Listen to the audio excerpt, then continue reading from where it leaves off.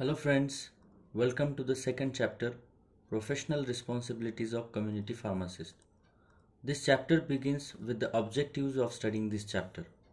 This chapter deals with the introduction followed by definition, professional responsibilities of community pharmacists, introduction to the concept of good pharmacy practice and standard operating practices.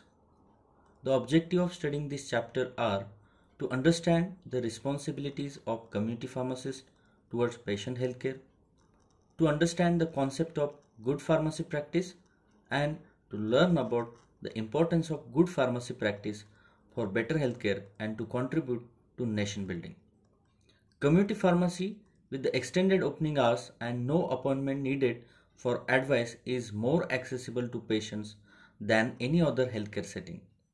An enormous number of people visit community pharmacists every day. This gives community pharmacies access to a range of individuals in both good and poor health for their medication and advice about their health. Community pharmacists perform a mix of the task and shoulders various professional responsibilities while on the job.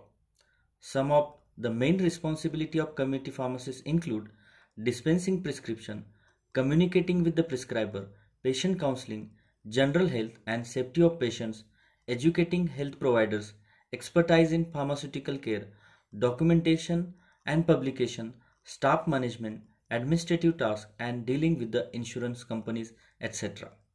All practicing community pharmacists are obliged to make sure that the services they provide to the patients are of appropriate quality.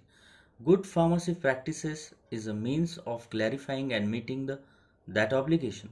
This chapter describes the underlying philosophy, WHO recommendations, requirements and standards in good pharmacy practice. It describes standards for premises, dispensing containers, labeling, instruction to patients, records, health information, pharmaceutical care, self-medication, etc. A common strategy in community pharmacy setting to improve patient safety is the standardization of healthcare practice by developing and implementing standardized procedures. In principle, procedure assured by holding the healthcare staff to a minimum standard of practice and controlling aspects of their work that probably generate patient safety hazards. This chapter describes standard operating procedures, SOPs, which are the written protocols and procedure in place within a pharmacy. It describes the history, requirements, and preparation of SOPs. A SOP for a good dispensing practice is also presented in this chapter. At the end of this chapter, list of short, medium, and long answer questions are given to self-assess the understanding by the students. Thank you.